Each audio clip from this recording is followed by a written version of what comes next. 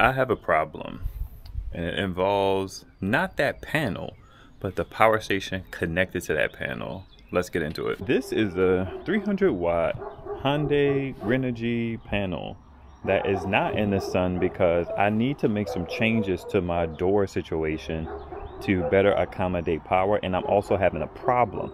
So let's deal with one of them at least. This little power station right here is the AllPowers R600. I'm having a problem with it, and I need to do some troubleshooting. That's the first issue. The second issue is, look at this battery right here. This is the Powerqueen Mini. Love these little batteries. But I'm usually power dumping from this into something like this or into something like that. And the reason why this little power station is so nice is because it has a 60 volt input limit, which is fantastic. It's fantastic. But the watt hour capacity is very limiting. So here's what I propose. This is my AFERIH, whatever it is, something or another. It's a mid-range joint, 1200 watt hours, 1200 maybe watt inverter. It might be 1500 watts on the inverter, I don't know. But that's not important. This would be better suited for this door, and I'm gonna swap it out today. But first, I have to talk about why this door zone even works in the first place. This cable right here is not a typical solar power cable. It's actually a 12 gauge 5521 extension cable. This has always been a problem because 5521 can only be adapted to more barrel connectors.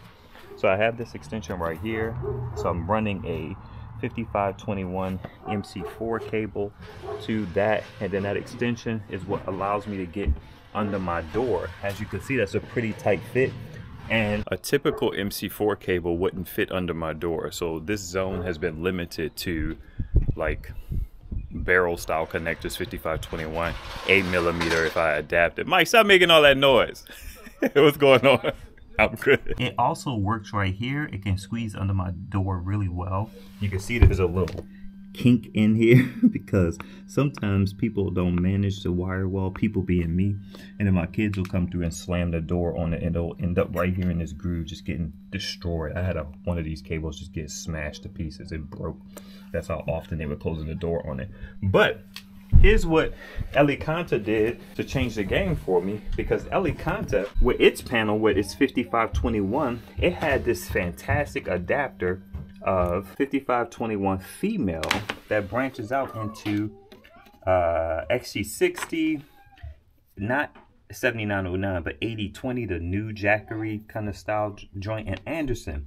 So that opened up a broad range of power stations I could put here. But that doesn't help me with this AFERIH, because the AFERIH is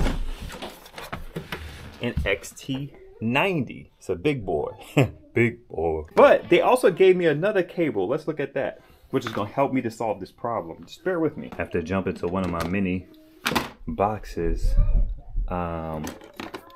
They have also, Elecaenta, the panels right there on my joint. It also came with this 5521 female to MC4, and this enables me to put any power station right there. As you can imagine, 300, 200 so watt hour device against a 300 watt panel is not a good pairing anyway, which is why I had to do this, which is why this is gonna help a lot.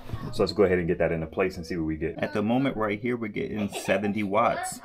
This is the problem with this particular power station. When it's charging from solar, the screen does not work. And I'm also having an issue where it seems like the DC is broken. So they told me to test just powering it down, which I did. I left the flashlight running all night, and they told me to charge it back up.